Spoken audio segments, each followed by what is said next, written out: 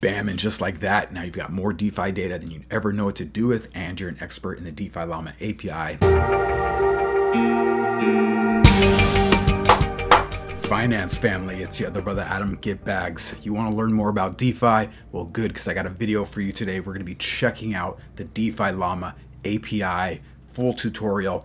DeFiLlama is the largest TVL aggregator in decentralized finance, and their data is fully open source and maintained by a team of passionate individuals and contributors from hundreds of protocols, and their focus is on accurate data and transparent methodology. That's according to the website. Is that true? I don't know, but we're going to be looking at a ton of data. So here we go. First thing, I'll pop over to our trusty Google search DeFiLlama API.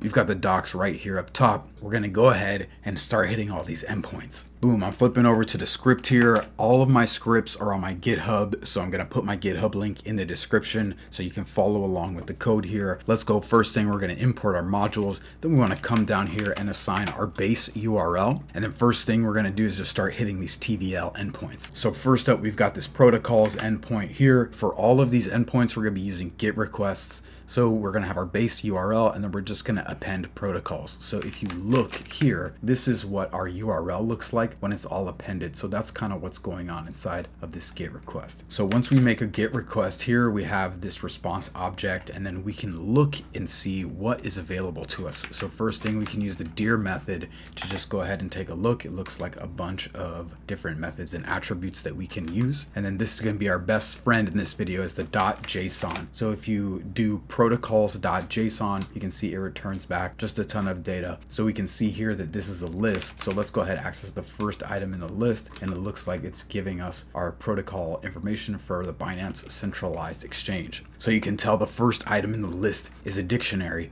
So if we want to get the keys, we just have to append .keys to that first item, and then we can get an idea of what different data is available to us. So let's just take a look at chain TVLs, and it looks like it's got our different values of chain, total value locked by chain here. And it looks like this is for a specific protocol. And then if you want to dig further into that, you just can append here. So this is another dictionary, as you see here. And then if you want to access a specific key, you can again just add the key to the end here inside of those square brackets.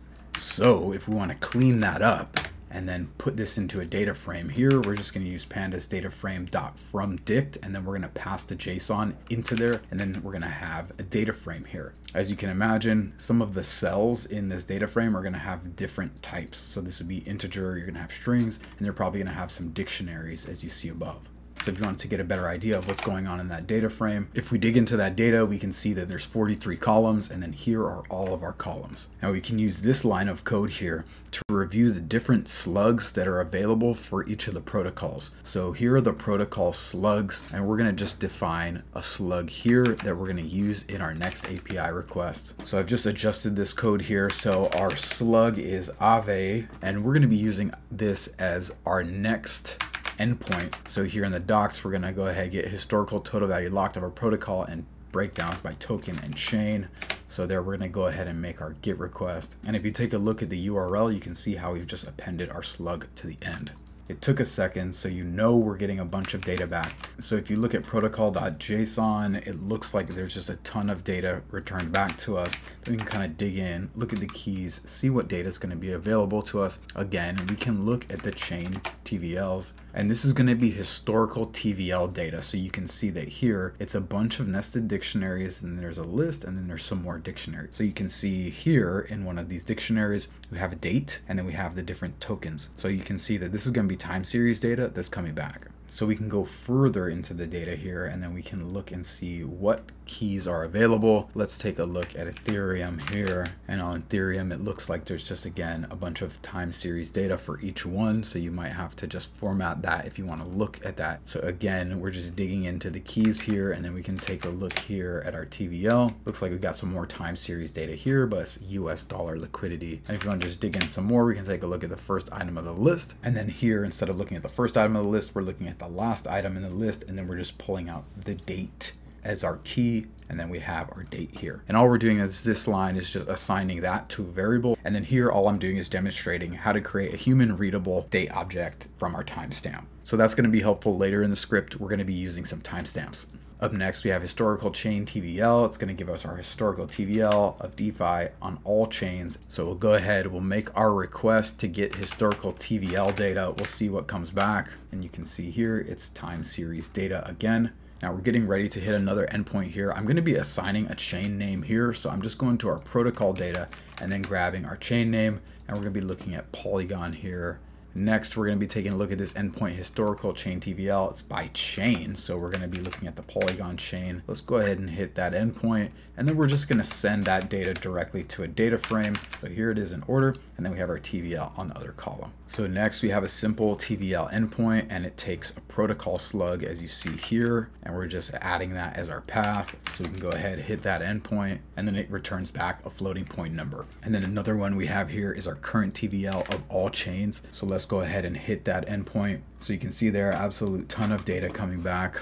We'll just throw that into a data frame, nice and neat. And then we can see here, we've got 6 columns, and then you can do whatever you got to do from there.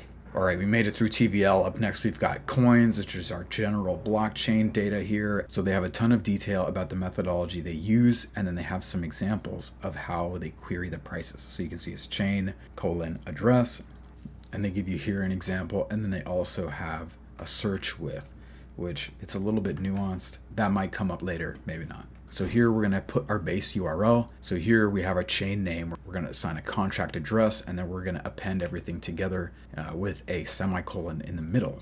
And I'm gonna create another variable here that's just gonna be a sample address that they use in the documentation.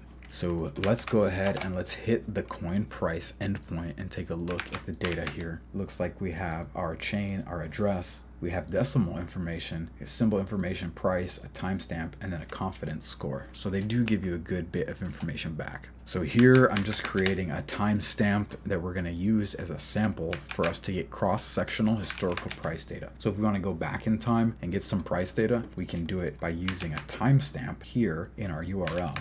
So here in the docs, we have prices, historical, timestamp, and then coins. So we're going to get the historical price of token by contract address. You can see we've ran our GET request. You can see our GET request right here. And then you can see here is the data that it returns back. So here's the coin that we went for. Gives you decimal information, symbol, price, the timestamp. And as you can see, the timestamp's not an exact match. So it's very close, but you get the idea. And then again here, this is how you create a human legible date from a timestamp. So here I have basically the beginning of 2023. So here in this block, this is just an example. We have first a string date, and then we're going to be creating a date time object by using this function here from our string date. Next, we're going to create a timestamp by using this timestamp function and inputting our date time object. So then at the very end, now we have a timestamp. So this is an example of how to move through the different formats for dates. All this talking about dates, it's Saturday night. I'm over here making videos. I should be on a date right now. So this batch historical endpoint, it doesn't work. You can try it. It shows you here that it's not working. So you can just move on to the next one. So this next endpoint / chart coins, quite a bit of parameters here. So here we have in our path, we have our coins, which is just our chain and our address. And then we have here our start timestamp. The end timestamp I've actually left out of the parameters. Next is the span. So this is the number of data points here. And then period is how long in between data points. And then search with is if there's not like actual price data available exactly at that point, you know, how much around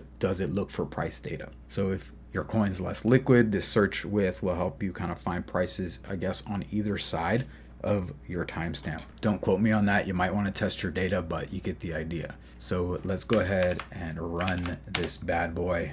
So here, if we take a look at the data, we've got our chain, we've got our address, and we have a symbol here. And then we have our price data, which is living here. So if we want to get to our price data, we can use this code from below. And then that's going to give us our price data back in list fashion. You can convert that into a data frame if you gotta. Here is how we do it. You can just convert that to a data frame. And then here's what it looks like, very familiar and easy to use. And then of course, if you want to convert your timestamps, you can use the conversion up here to have more legible date formatting. So we can of course plot out our price data. That's 10 periods, so that graph looks like trash, but you get the idea. So this other block of code, which I didn't talk about here, your data may truncate depending how you use span. So if I went to go ahead and grab 100 rows of data, the data is going to look much different. So all I mean here is if you queried 100 time intervals, but you only got returned 99, you may need to increase your search width to get that last piece of data. You might have to play around with it a bit to see what I'm talking about. Up next, we've got percentage change here. So /percentage and then coins. You can see an example here. And I've also specified a few extra parameters just to be thorough. So what the endpoint sounds like is it's supposed to be the percentage change over this much of a period. So this endpoint is just supposed to return back the percentage change, I suppose, from your timestamp that you provide. Look forward would be like the forward change, and then with look forward is false, I think it should be the percentage change, you know, from back. So if this timestamp, you subtract 4 weeks from it, and it's the change over the last 4 weeks. Now, I think I played with this parameter and actually gave me the same data, so be sure to verify your data and just know how these queries work. So here we've got prices /first /coins. It gets us our earliest timestamp price record for the coin. I didn't include it, but it should be pretty straightforward how to hit that, and you just throw your coins in at the end. Then we can move on to our closest block. All right, here I'm creating a timestamp called timestamp now. So we're gonna get our closest block to our timestamp, and that's gonna give us our block height and our timestamp. Bam, wardrobe change. Up next, we've got our bridges endpoints here. So you can click into it, and then if you click try it out, you can tell that we've got a new URL at the beginning. So we're gonna just save that to a variable here as our base URL. And then we can go ahead and hit the first endpoint, which is /bridges. And then it has one parameter, which is include chains here. So we can just go through that data. We see it's a dictionary and some lists. So we can go into our bridges key, and then we can see it has a list of individual bridge information. And then we can also explore the different chain informations here.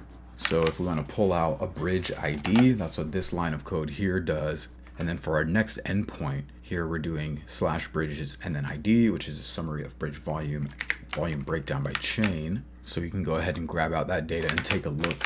And as you can see, it's a bunch of different data, and it looks like most of the data is going to come in under your chain breakdown key here. And it looks like a bunch of data going to be living in that chain breakdown key, so that could be useful. Next, we have /bridge volume and then a chain. So this endpoint here is going to accept a chain name that we defined previously, and it's going to also accept a bridge ID that you can pull out from your bridges data up here. And then as you can see, it's a bunch of data, and it's time series data that's stored in a list, and it has dictionaries inside. So you can just format that as you need. Next, we have bridge day statistics. So it's 24-hour token and address volume breakdown for a specific bridge, and it has a timestamp, and then it has a chain. So here we have our timestamp that we defined earlier, and then we have our chain, and then we have our bridge ID. So you can run that. We can go ahead and take a look at the data. So this one came back blank, just probably there was no data on this 24-hour period here.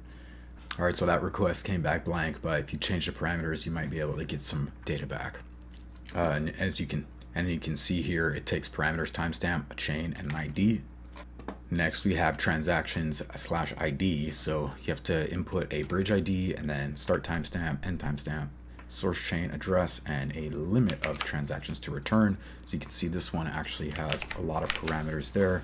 I've just defined some timestamps here, Polygon chain, and then I've used our second, coin, chain, and address string. So you can quickly take a look at what that URL actually looks like. So we have our timestamps there, and then we have our source chain, and then when we go to address and we use coins2, this is what the coins2 parameter actually looks like. It's the chain and the address separated by a semicolon. So if we take a look at this data, it's blank, of course. So I just modified the code slightly to fit the sample parameters here, and you can see that the data comes back. So the response will just come back blank if there's any discrepancies in your parameter and there's no data to be returned. So I just used the parameters from the docs, and we get this data back here. Awesome, so we made it through our bridges. Next, we have our volumes, endpoints here, but this can be mostly decentralized exchange information. So you can click in here and see our first endpoint has a different URL slug, but this one is the same as the first URL slug. Then we have some parameters here. It's gonna list all of our decentralized exchanges. and volume summaries and data type information. So this endpoint has exclude data parameters, which we're going to set those to false so we can get back all the data. And then you can see you can change this parameter around here. So you can see our URL. So you can see the structure here. We're going to go ahead and send that through. Now it just gives back just a ton of data. As we can see, it's a dictionary. So we're going to want to sort through the keys here. It looks like a bunch of keys. Let's go ahead and take a look at total data chart breakdown. So as you can see, it is a ton of data and it looks like time series data. So you could probably make a pretty rad chart out of that. Let's take a look at the protocols, or we just took a look at the first item in the protocols list and we can see it gives you back a good amount of data. Let's take a look at all chains, see what that looks like. You could probably use that to sort through data chart breakdown. It gives us some 24-hour data here, probably just some volume data. And then we have a total 60-day to 30-day volume data. I just hit a couple different columns from our keys here. So it has different volume data here. And you can kind of just go to that, see what you need, and it has some rate of change in volume as well. So go ahead, have fun with that. Up next, we've got overview / dex / chains. So dex with summaries of the volume and data type, but you can filter by chain. So you can see in our URL here, I'm specifying a chain name, and I'm also setting these to false so we can get back the most data. All right, as you can see, a good amount of data coming back. We can kind of just look through the keys and see what we might want to investigate. You can see the keys are very similar to our previous DEX overview. Next, we have summary DEX protocol. So we can get a summary of DEX volume with historical data, but you know what? I don't see it in my script. So it looks like this endpoint isn't working. So we just tried a query there. It didn't go through. So on to the next one. Here we have overview / options. So this is going to be our options DEX here. And again, very similar format with the exclude parameters. We're going to go ahead and include the data.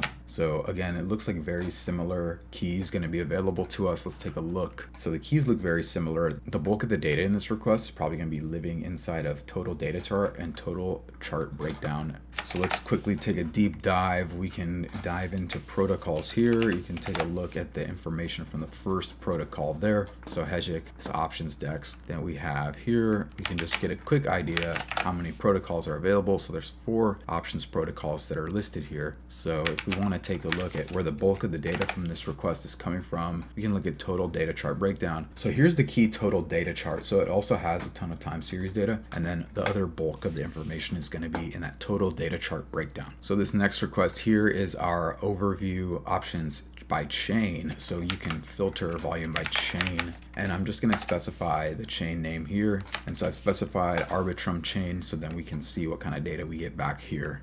It's going to be very similar, I'd imagine, as far as keys.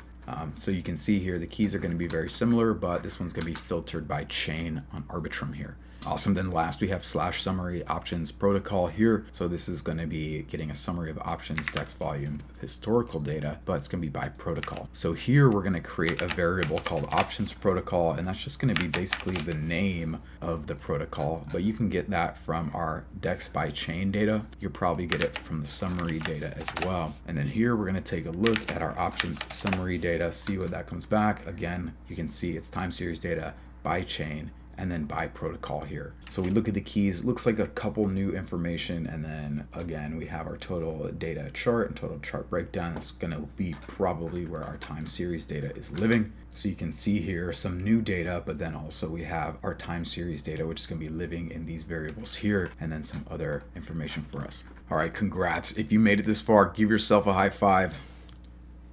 Is that how you give yourself a high five? Anyways, up next, we've got our stablecoins endpoints here. So we got /stablecoins. See, it has a parameter here, and you can see the URL here is different. So we're gonna go ahead and just define our base URL here, and then go ahead and hit this first endpoint. So what do you know? It's a ton of data. Again, here we have our keys. Let's take a look. Pegged assets, let's go in there. See how many we have. A list of 115. So here we have the tether at the top of the list. Looks like we have a good amount of keys available to us. So we can just kind of scroll through this amount of data. So we can take a look at the keys here. It looks like we have some circulating supply data here, and then we have different chains And it looks like it probably amounts that is circulating here. So you can check that out. So if you want to pull some basic data out, you can pull the name out by using the keys there. And then of course you can use other keys to pull out other data. This one looks like a ton of nested dictionaries. It looks like it's going to give you some circulating supply information based on the chain. So each stablecoin also has a stablecoin ID, so you can go in here and you can get your stablecoin ID. So 1 is going to correspond to the first item in the list, which was Tether. So here we have a stablecoin ID, which you can pull the ID out. So the first item in the list actually has an ID of 1, coincidentally, and we're going to be using that for our next endpoint, which is going to be stablecoin charts, which is going to give us a historical market cap summary. So it looks like a bunch of time series data here, and we can just quickly take a look at the first item in the list there. And so this is what our historical time series data is going to look like. You can just reformat that as you need. I'm getting ahead of myself, but next we've got stablecoin charts, and then so we've got our chain here, and then we've got stablecoin ID. So you can look at stablecoin chart by chain.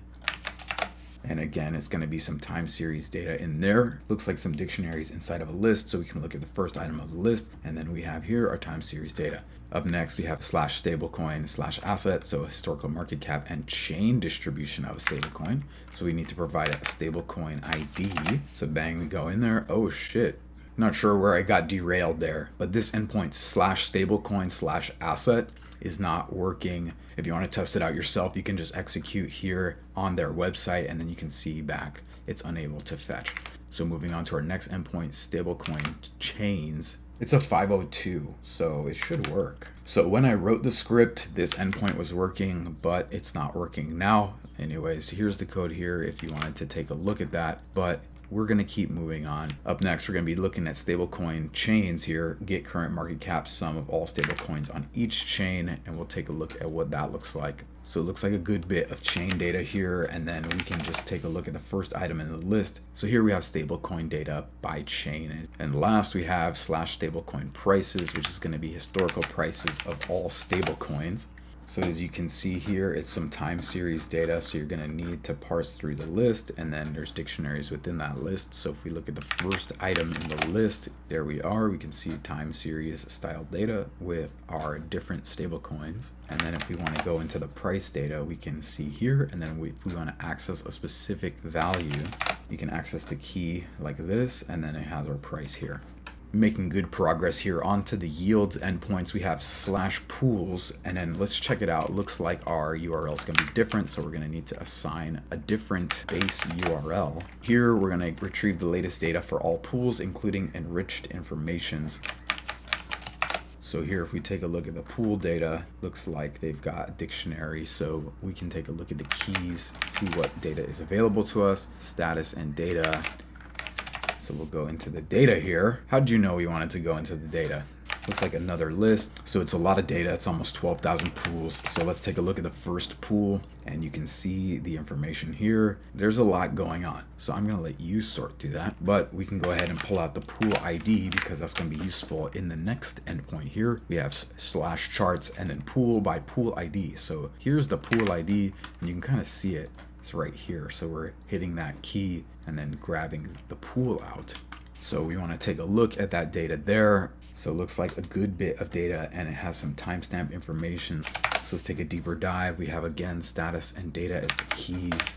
We can go into data, and then it has here a list of dictionaries here, and it has some timestamp information. So again, time series data available to us, and it looks like it has some yield data available to us as well. So here, if you want to go right into the data, we have another dictionary there, and then you can just access them by the keys. So next we have the ABI decoder. We have /fetch /signature, getting the ABI for a function or event signature, and it has some default parameters, and I'm definitely going to be using the default parameters in this example. And as you can see here, we also have a different URL, so we're going to assign our new base URL, and then I'm going to use the default parameters from the documentation for demonstration purposes, because you know what, this is above my pay grade. This API is pretty great. They have a lot of data coming out here. So here we have our response, and then we dig into the keys, has function and events. We can dig into functions here. And then obviously here we have some more keys that are available to us. This is probably actually very useful. I just have no idea what's going on. So you can continue to dig down and grab out some of the functions that are available probably to the smart contract. And then different events that, you know, have probably occurred inside the smart contract. Look, it's above my pay grade. I'm gonna be knowing what's going on here in no time flat. So I ain't even tripping about that. I know I might have just ran through this, but this part that I'm highlighting here, this is a key. So here we've just dug all the way through all this data. If this was looking confusing to you, right? So this piece of code right here, if that was looking confusing to you, all that is a key. So here I'm grabbing the keys, but I'm turning all the keys into a list, and then I'm just grabbing the first item out of the list of keys. So this is actually a key that we're using to access our data. Next, we've got /fetch /contract /chain /address. So here is what it does. I'm going to be using our default parameters from the documentation to go in here. And as you can see, it's working like a charm. And again, you can just go into the dictionary here to grab the data that you need. Last but not least, we've got fees and revenue. So first we've got overview /fees, and it's going to be a list of protocols and summary of their fee and revenue, and some other data there for us. So this endpoint is going to be using our base URL from the very beginning of the video. And then we have our parameters here. So I've set this to false and set this one to false so that we can get back all of the data that's available. And of course, as you imagine, it's just going to be a ridiculous amount of data. So let's go ahead and go through the keys. Looks like, again, some very familiar keys here. So we can go into our total chart data breakdown. And then if we want to just go to the first item in the list, we can see here it has time series information, and then it has in a dictionary here, looks like some different protocols. Next, we've got /overviews /fees, and then by chain. So probably going to be very similar information here, but we're going to be specifying a chain name. As you can see there, we specified the chain name, and then we can just quickly see what that data looks like. Let's go into the keys. So we can see, look at the keys. It's going to be very similar keys here. So imagine the format and the data are going to be very similar. You can kind of just go through that at your discretion. Last but not least, we've got /summary /fees by protocol. So we can list our protocol here. And I've just used the default parameters to go through that. We can take a look at the data. Again, here we are, a bunch of data. What a surprise, a bunch of data. And then we have our keys here. Again, very similar, a little bit of different information, but you've kind of seen these before. Then if you run total data chart breakdown, you can see just a monolithic slab of time series data there for you to use. Bam, and just like that, now you've got more DeFi data than you ever know what to do with, and you're an expert in the DeFiLlama API. If you love the content, come join the finance family, subscribe to the channel. You can always buy me a coffee to support the work here. Watch out for those red candles. Let's go get these bags.